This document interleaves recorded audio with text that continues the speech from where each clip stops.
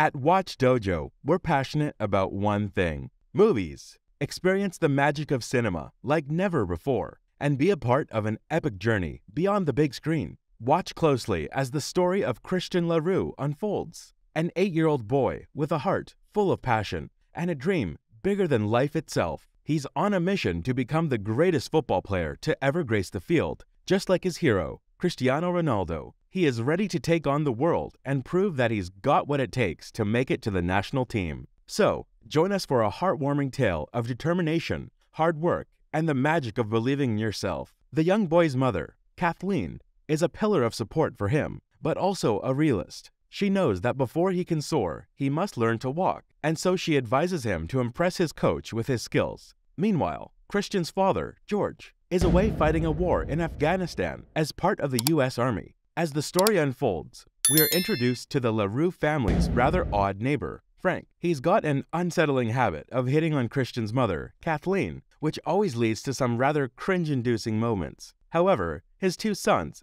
Donald and Ed, attend the same football practice as Christian, and Frank takes it upon himself to assist the young boy with pickup and drop-off. As Christian struggles to prove himself on the football field, he's constantly reminded by his peers, including the sons of the cringe-inducing neighbor, Frank, that he doesn't have what it takes to compete at their level. But when the coach Dominic gives Christian a chance to shine as the team's new striker, his dreams are quickly crushed as he fails to score a single goal. Feeling defeated and hopeless, Christian turns to his mother for comfort and is reminded of the wise words his father, George, once shared: "Never give up, for it brings success, and that is the best revenge." As Christian practices his penalty kicks at home, the ball goes rogue and lands on the neighbor's property, causing a plant-pocalypse. The furious old man reprimands him for ruining his beautiful plants. Christian apologizes and shares his aspirations to become the world's best football player. However, the man's hatred for football is palpable and asks him to keep the ball and his dreams away from him. The excitement builds as Dominic's football team, Northern Stars, enters a tournament with parents cheering them on from the stands. However, not everyone is supportive of Christian's talent. Frank, the annoying neighbor, convinces the coach to keep Christian on the bench as a substitute. As the first half comes to an end, Northern Stars performs terribly, causing the coach to become stressed. During halftime, Dominic reminds the team to use the triangle strategy and short passes to move forward and score, and motivates them for the second half. But the team continues to struggle as the clock ticks down. As the game comes to an end, tensions rise as the Northern Stars struggle to score. But in a bold move, Coach Dominic decides to give Christian a chance to shine by putting him in the game. Despite the initial skepticism of the other players, Christian proves to be a valuable asset to the team, displaying impressive skills and a natural talent that was previously overlooked. Though he was unable to score, his team's success in scoring a crucial penalty kick resulted in a 1-1 draw. The coach, impressed by Christian's performance, praises him for playing like a true champ. As Christian shines on the field, his father George fights a different kind of battle on the other side of the world. George's commander is severely injured, and his army unit finds themselves in a dire situation as they face enemy forces on all sides. Despite the chaos and danger, George remains steadfast in his commitment to his fellow soldiers, promising to leave no one behind. In a moment of respite, George takes out a picture of his wife and son. His emotions run high, reminding him of what he's fighting for. The next morning, as Kathleen drives back home after dropping her son at school, the phone rings. It's Sergeant William Scott, who delivers the shocking news that her husband is MIA. Distracted and shaken, Kathleen loses control of her car and crashes. Later that evening, Christian waits for his mother at school, but instead, Frank shows up and takes him to the hospital where they find Kathleen in critical condition. Christian's world is turned upside down as he grapples with the possibility of losing both his father and mother. With no one to turn to, Christian is left in the hands of Frank, who treats him poorly and forces him to live in an abandoned basement while his mother recovers.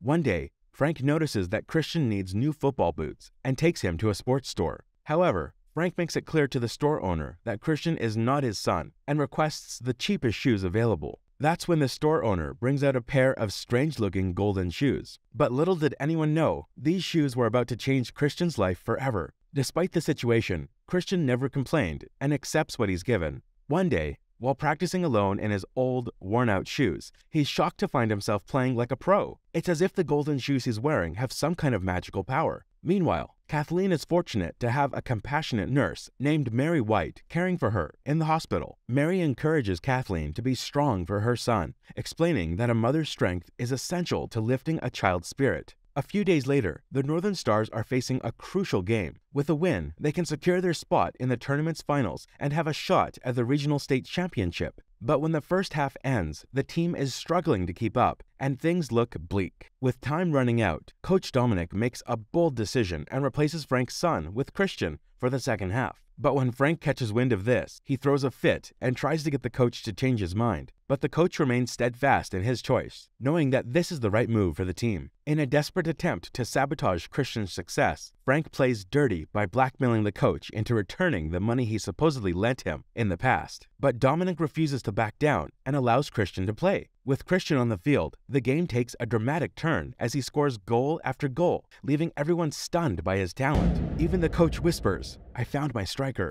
Christian's only friend and goalkeeper of the team, Julian, congratulates him on his impressive performance and encourages him to keep fighting for his mother. But Frank's jealousy knows no bounds. He forces Christian to do the dishes, forbids him from seeing his mother, and even prevents him from calling her. As Christian's skills continue to improve with each game, leading his team to one victory after another. Even his coach, who has struggled with feelings of inadequacy for years, is uplifted by the boy's talents and feels like a winner for the first time in a long time. Soon, his talent and hard work is noted by more than just his coach and teammates. News reporters catch wind of the young football prodigy, and soon Christian's face is plastered on the front page of the newspaper. At the hospital, Mary proudly shows Kathleen a newspaper with Christian's paper, causing her to beam with pride for her son. Kathleen tries to call Christian, but Frank, filled with jealousy and malice, ignores her calls. The night before the final tournament, Dominic contacts a national scout team named Mitch to watch Christian's performance. In the match, Christian exceeds expectations, leading his team to a victory and impressing Mitch as the coach predicted. Christian's popularity continues to soar, with Kathleen watching him on the television, feeling emotional that George is not there to see their son's performance. However, Frank, envious of Christian's success, devises a wicked plan to sabotage him. As Christian's football skills continue to flourish, he starts to wonder if it's all thanks to the mysterious golden shoes he got from the sports store. Determined to test his abilities, he practices penalty kicks, wearing both his old and new pairs. To his surprise, he discovers that he shoots perfectly with the golden shoes, while his shoes from the old pair are awkward and clumsy.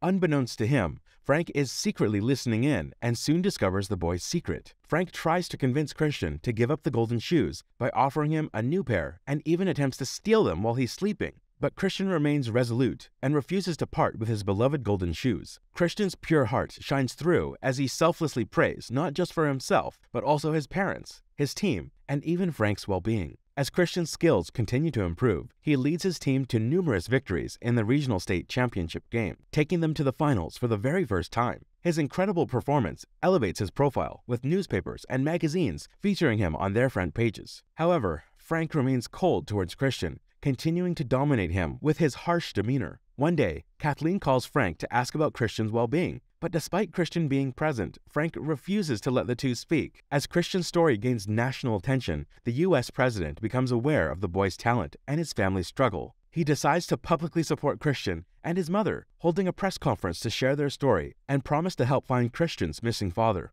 The president even expresses his desire to reunite the family in time for the upcoming game so that George can witness his son's success firsthand. Kathleen receives a surprise visit from the secretary of the president, who informs her of the president's support for her son. Meanwhile, a new group of army forces is set out to search for lost soldiers, and they are successful in locating the MIA soldiers and safely board them home. After the successful rescue of the MIA soldiers, the president called for a press conference to share the news of their safety and reveal their name. Among them was George LaRue, and Kathleen couldn't contain her joy while watching the news on television. As Kathleen watches the news on television, she is overcome with joy and gratitude. The president decides the story is heroic and believes that he has the power to inspire the nation. He then excludes himself from the press conference, saying he has a football game to catch. On the day of the regional state championship final, Christian prepares himself, but as he tries to leave his basement room, he realizes that he's been locked inside by Frank, who also has stolen his golden shoes. Luckily, the neighbor's dog, who hates football, barks loudly and wakes up its owner. The neighbor sees the commotion and comes over to see what is going on.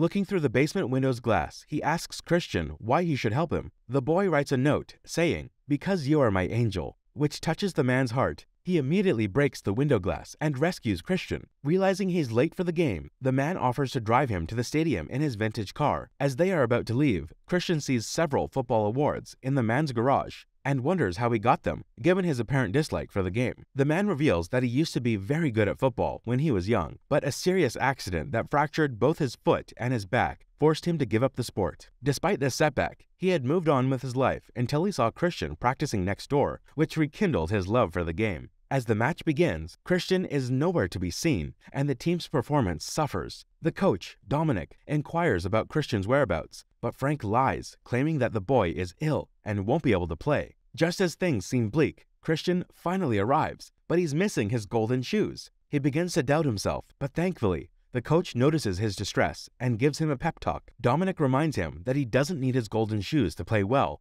All he needs is to believe in himself. With Dominic's words echoing in his mind, Christian enters the game and scores his first goal, which boosts his confidence. In the final minutes, he strikes an impressive goal, similar to his idol, Cristiano Ronaldo, and leads his team to victory. Kathleen arrives at the stadium on crutches and is approached by George after an emotional reunion. The couple walks inside to find their son lift the trophy. After the match, the family finally reunites, and when Frank tries to intervene, Kathleen punches him in the face and tells her husband that she'll explain later. Moments later, Mitch approaches them and offers Christian a spot on the international team. The movie ends with the victorious team lifting the trophy. Remember folks, even if you don't have golden shoes, believe in yourself and you might just score the winning goal. But please, leave the punching to Kathleen.